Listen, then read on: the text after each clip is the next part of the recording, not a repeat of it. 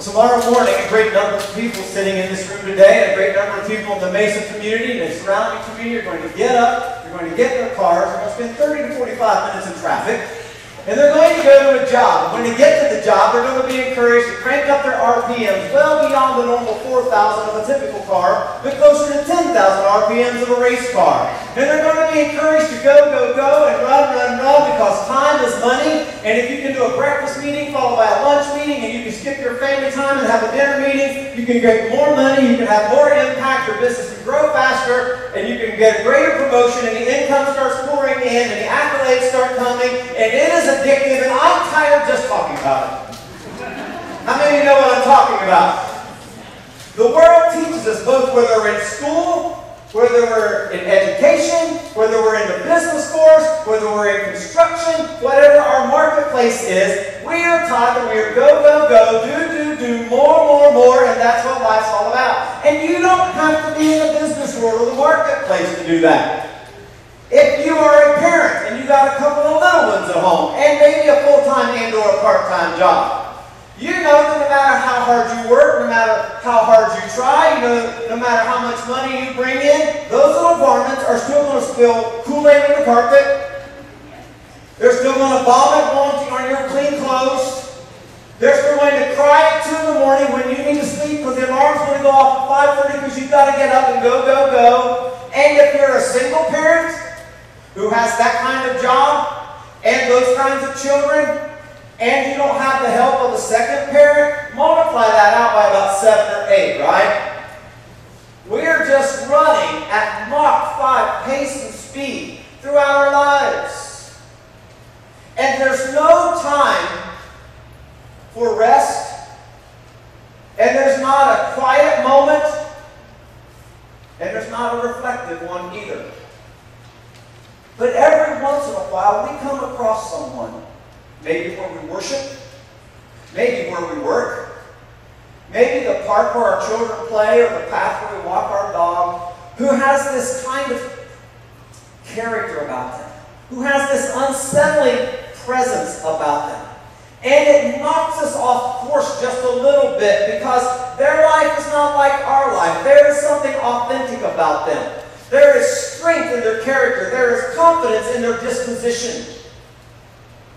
And we learn that there are some people in life who somehow manage to balance the demands of the workplace, the requirements in the home place, with authentic Christianity that makes those of us who long and hunger for that kind of relationship with God to take a step back and wonder what the secret sauce is.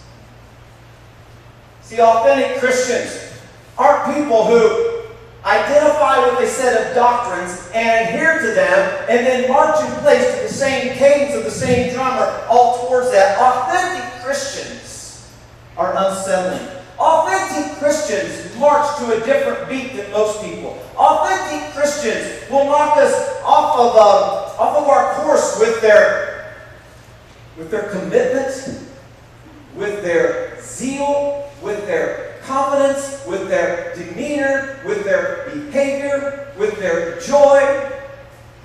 You see, authentic Christians are people who understand what it means to have an authentic relationship with the living God. They understand that there is something supernatural that gets infused into humanity when we recognize that it's not a static set of rules, a static set of do's and don'ts, a static set of doctrines that we all adhere to and sign off on, but authentic Christians understand that it's all about having a supernatural relationship where He infuses Himself into our lives, and He is living, and He is dynamic, and He is loving, and He is caring. Does anybody in here know what I'm talking about? And God says, that's the kind of relationship I want to have with you. But we get so caught up in all of these kinds of things, and we forget that sometimes it's in those reflective moments, it's in those quiet moments when we search God out and we seek God out when it feels like we don't have the time. And this is not a 21st century issue. This is not an American issue. This is not an Arizona issue. This is not a Mesa issue. This is a all of humankind mankind since the beginning of time issue. How do I know that?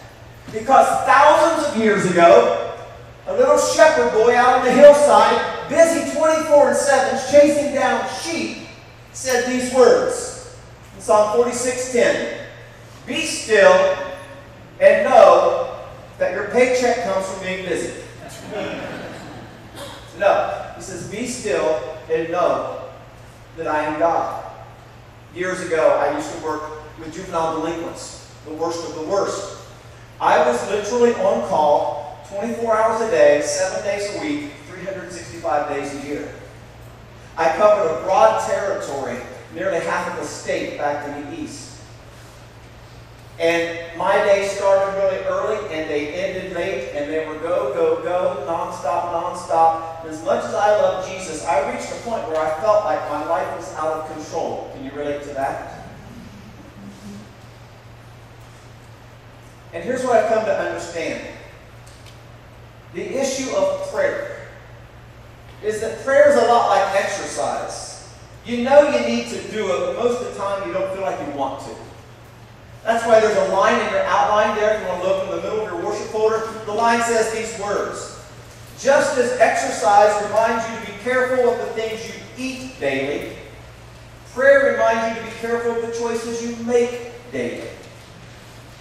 Long ago, when I was like a teenager, I heard one of those evangelists at the old time camp meeting we used to go to when I was a kid make this statement. He said, most of you out there in that room today love Jesus. Most of you would never think about going out and getting yourself caught up into a lifestyle of sinful behaviors. But most of you don't understand the power of prayer. He then went on to say these words. And here's what I know. If Satan can't make you sin, he'll make you busy. I think that's a lot like many of us in this room this morning and many other churches around the valley today. There are a lot of people who love Jesus. There are a lot of people who have no interest in going out and getting caught up in whatever lifestyle of sin or back to what you have. But you get so busy doing things that you think you ought to do, things that are good, things that are worthwhile, that you get so busy that you disconnect yourself from the very thing that gives you the power, the energy, the resource to go on and do the supernatural things you say you want to do and sing about when you're sitting in here, but you walk out those doors and forget. Here's what I understand, folks. A lot of you in here are hardworking people. You work hard at your job, you work hard at your family, you work hard at raising your children, you work hard at loving your grandchildren, you work hard at school.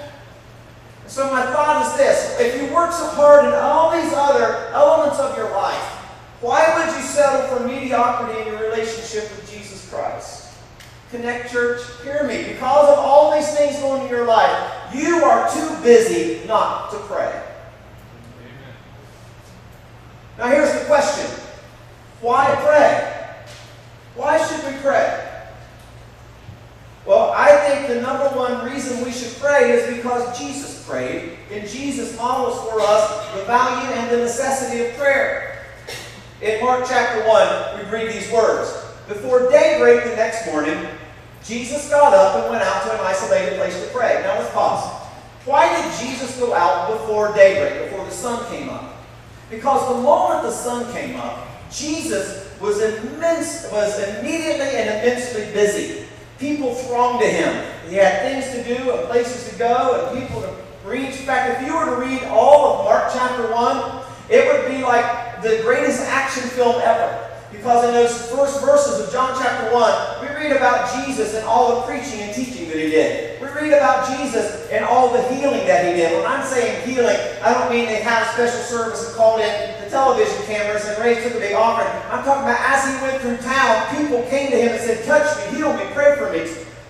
And we talk about, and then he would deliver people from demons.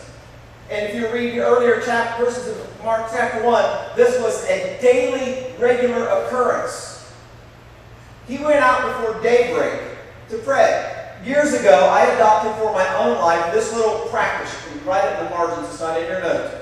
Earliest first, or nothing at all. Here's what I mean by that. I strive in my life to give the earliest part of the day because Jesus gave the earliest part of the day.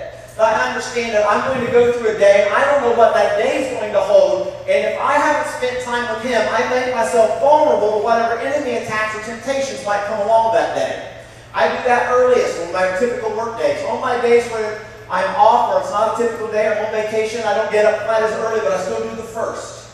I still spend the time with Jesus, because here's what I know about me. Well, it's one thing for me to stand up here and share this conversation with you.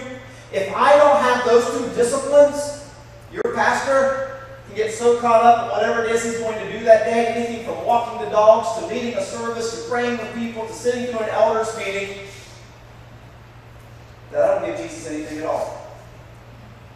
So those two disciplines have marked my life because Jesus did them. Now, why did Jesus do them? Jesus got up and went out to an isolated place to pray. Later, Simon and the others went to find him. And pause right here at verse number 37. And when they found him, what did they say to him? Talk to me. So if everyone is literally looking for you, does that mean you're going to have a dull day with a dull moment, nothing else to do but sit in coffee shops and hang out? That means you probably got a lot to do.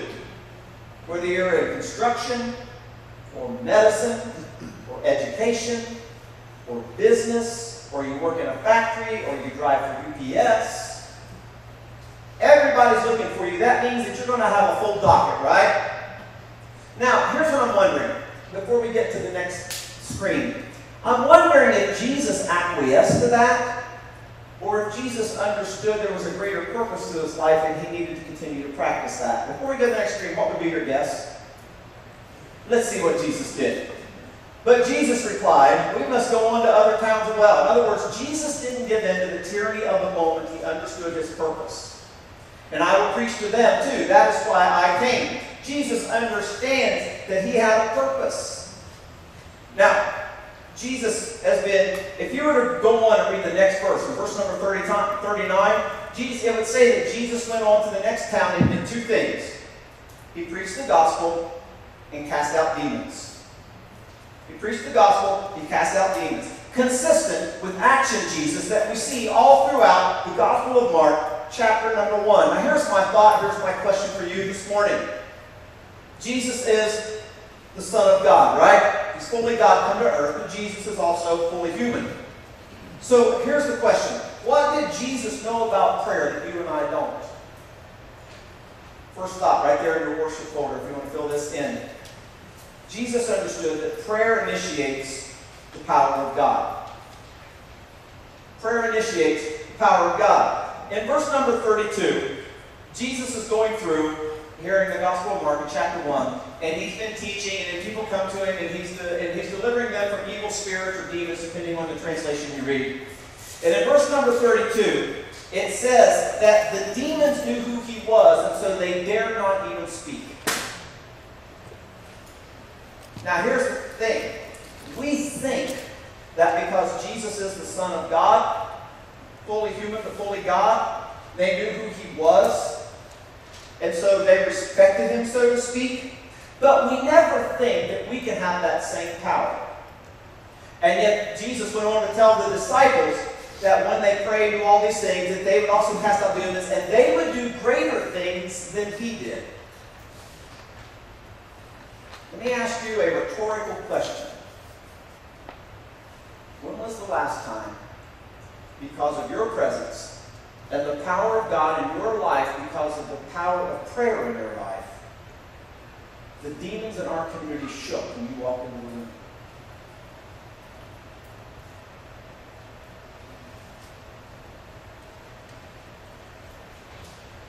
The demons wouldn't even speak. Here's what you've got to know, folks. Our enemy, the evil one, Satan, Lucifer, whatever name you call him, the devil, hates prayer. And the last thing that he wants is for you to know the power of prayer. So you know what Satan does? He tricks most of us into treating prayer like our Christmas wish list, where we go to Jesus and we say, oh, you are good, and I want, and I need, and would you give me, and give me this, and give me that. A cowboy suit and a baseball bat. Oh, no Glenn Campbell fans in there. Instead of asking God, like Christ did, for an infusion of himself that releases prayer, the power of prayer, not just in us, but through us. Now here at Connect Church, we actually have a pretty strong emphasis on prayer. And to tell you a little bit more about that, Greg, would you come on up here and join me for a moment?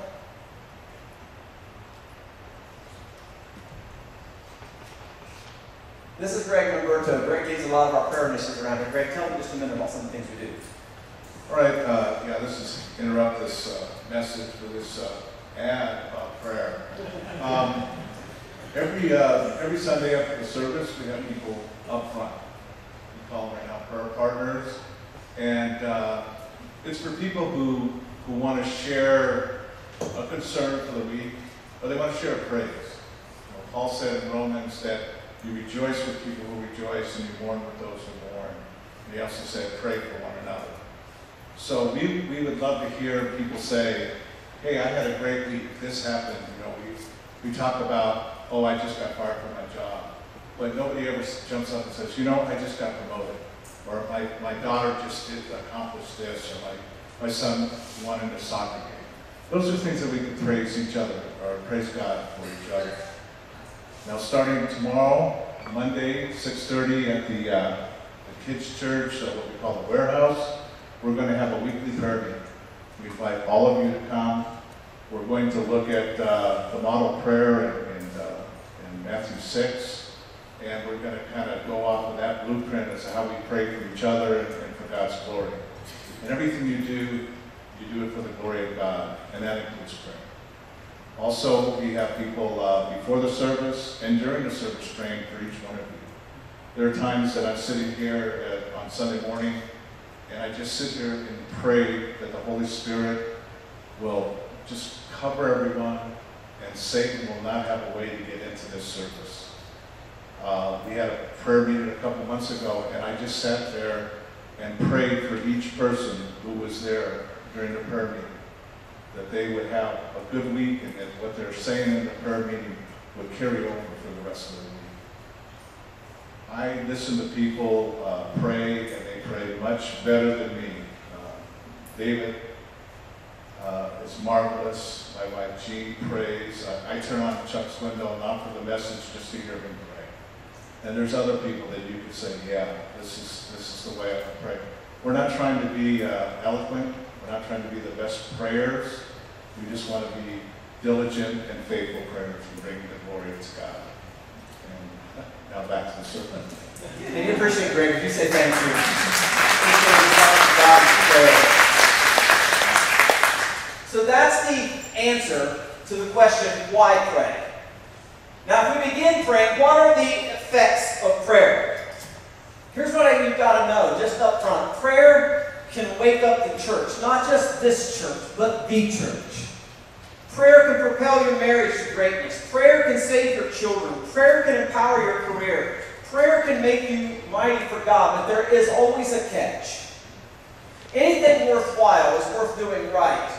And a quality prayer life where you're seeking and reaching and unleashing the power of God within you requires sacrifice. You'll have to give something up. For some of us, you're going to have to give up some of your social media time. For others of us, you're going to have to give up your television time. Some of us would have to give up some of our eating time. Some of us have to give up some of our gardening time. Some of us would have to sacrifice some of our sleep time. You get to choose how much power of God through time invested in prayer you want in you, but it always costs us something.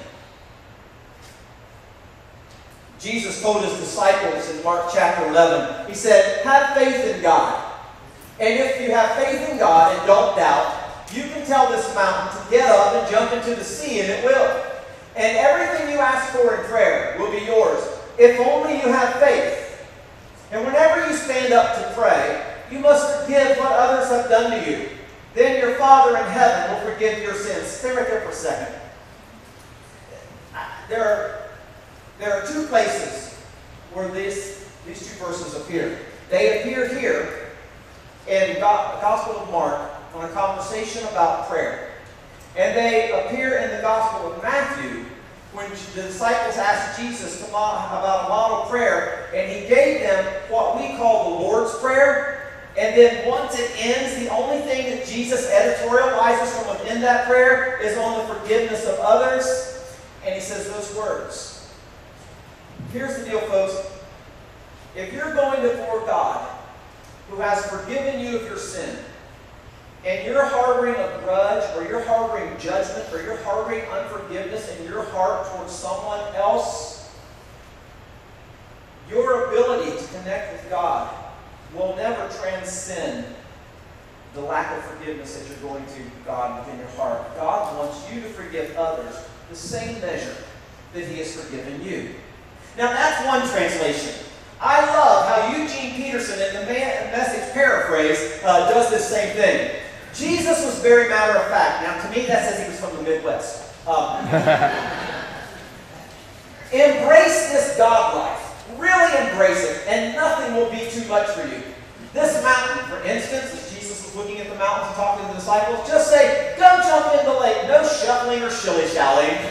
I love that theological phrase, shilly-shallying. That's their shelling time.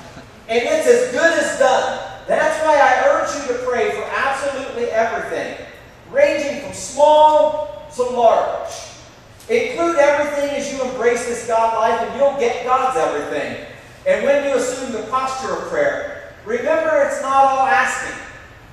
If you have anything against someone, forgive. Only then will your Heavenly Father be inclined to also wipe your slate clean of sins.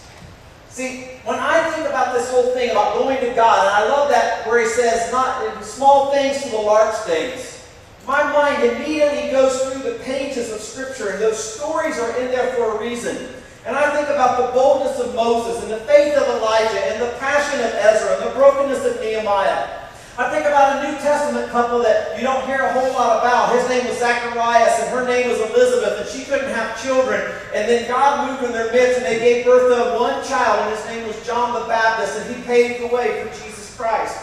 I think about Peter the coward who stood in the garden when the little girl identified him as one of the Jesus people, just a few weeks later preaching with incredible power on the day of Pentecost. I think about Paul, the greatest persecutor the church had ever known, turning into the greatest missionary the church had ever known, and how Paul would pray for the church.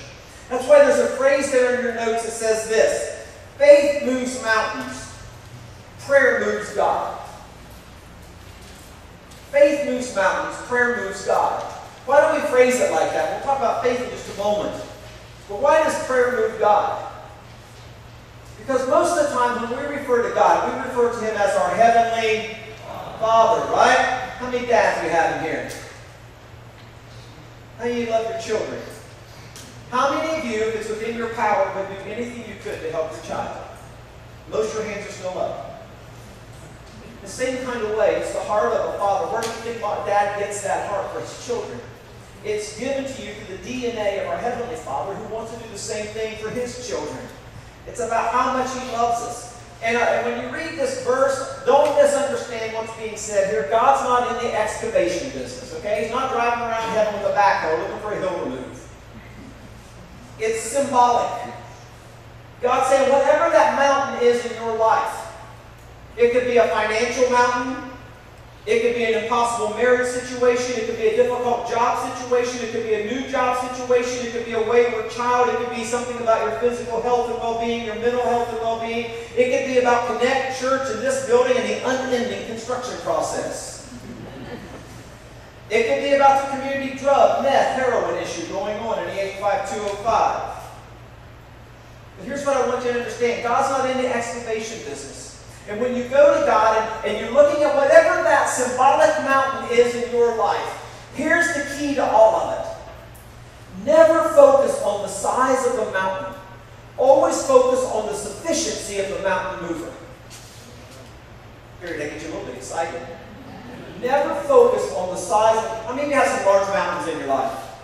How many of you sometimes feel overwhelmed by those mountains? It's okay, I got them.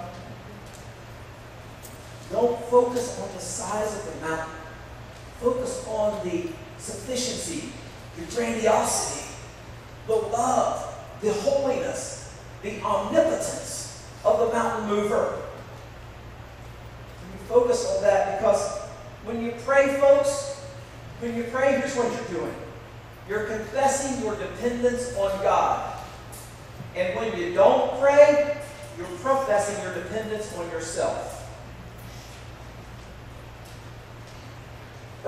first or nothing at all. You're leaving the house without having spent time with God. You're making yourself vulnerable to that mountain every day of your life. Why pray? Because Jesus did. How to pray? Just come to Him with boldness and don't doubt. Have faith, believing that He's going to do what He says He's going to do. And then, how do you pray? This one's really simple. It comes from a great author that I've read over the years by the name of Ronnie Floyd. Ronnie Floyd says, effective prayers occur when you talk to God and you listen to what God is saying to you. Now, when we talk about talking to God, there are a couple of thoughts that come to mind. One of them is, on one hand, we make prayer way too complicated. When you're talking with God, it's no different in essence, except for the respect for who He is, than having a conversation with anybody sitting in the same row as you today. Having a conversation with a family member, a friend, a co-worker. Talking to things to Him. What would you say to God?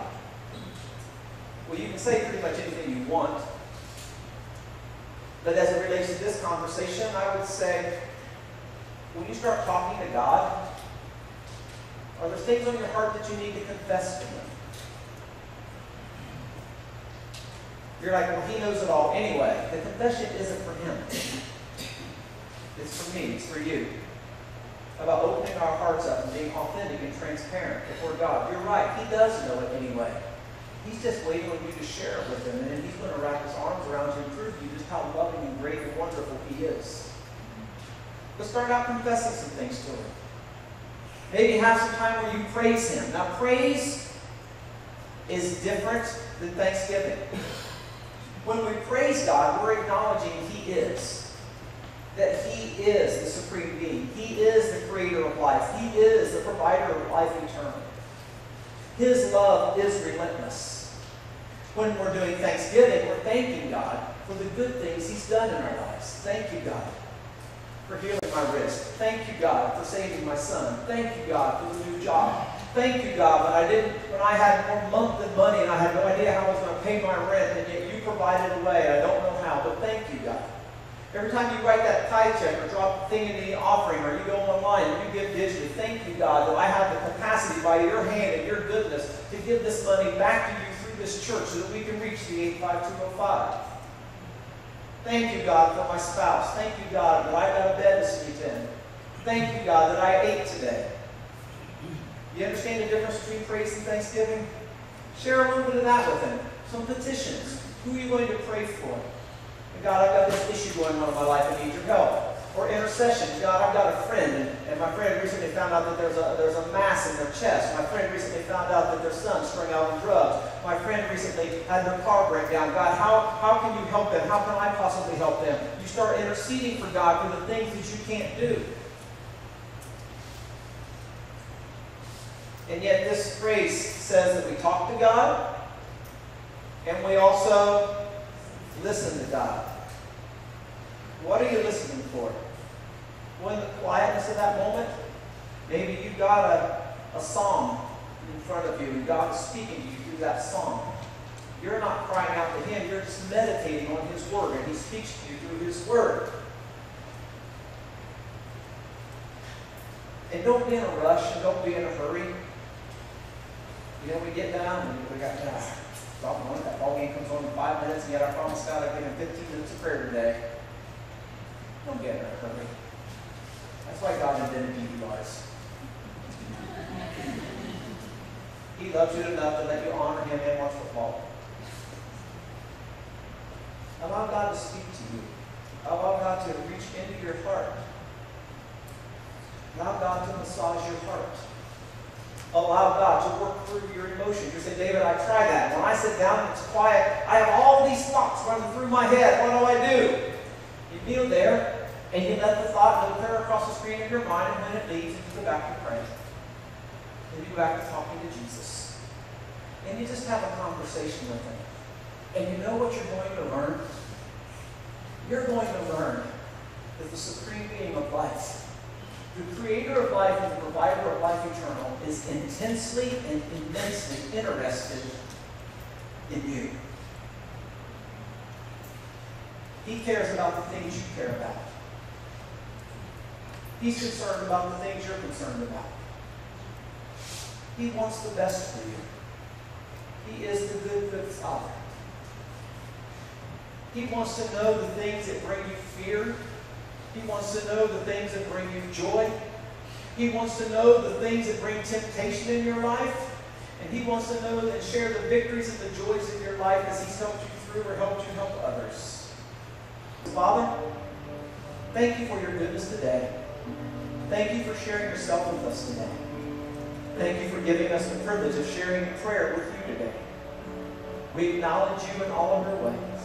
We pray these things in Jesus' name. Amen.